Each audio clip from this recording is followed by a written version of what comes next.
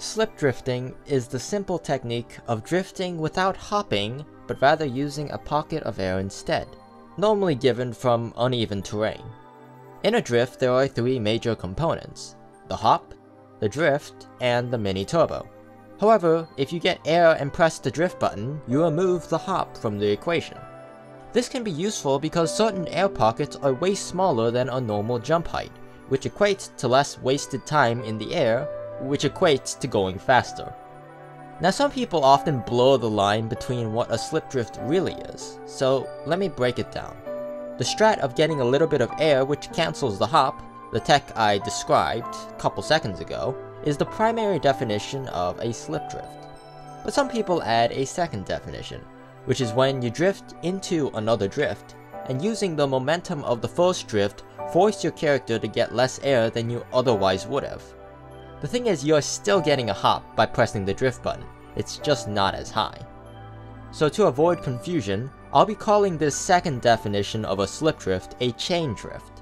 Just be aware some people call both of these slipdrifts, even though the second one really isn't. So how do you do a chain drift? Well, you've probably already performed this a few times unintentionally. When you go from a drift immediately into another drift very quickly, your character will almost stick to the ground, giving you a hop that is much shorter than a normal hop. It's a little more obvious when chain drifting in the opposite direction, as your character's tires will skid across the floor. Now, the timing is probably one of the more frustrating things to get consistent in this game, as the frame data for getting a chain drift requires you to release the drift button and repress in 4 frames, which is ludicrously fast, and also fairly precise. To give you an example, here I try to start and stop a stopwatch as quickly as I can.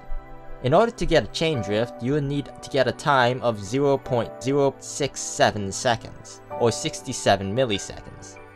You have a timer on your computer or phone, right? Go ahead, give it a try, and leave your best results in the comments below.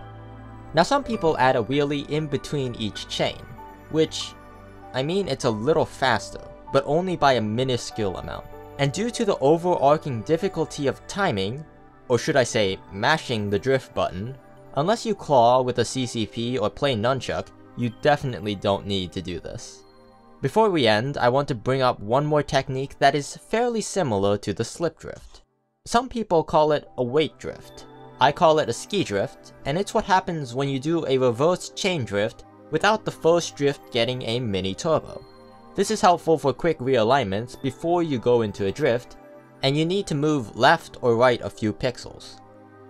Coincidentally, this technique has a counterpart, which is when you drift into a non-mini turbo drift. This is called the task turbo.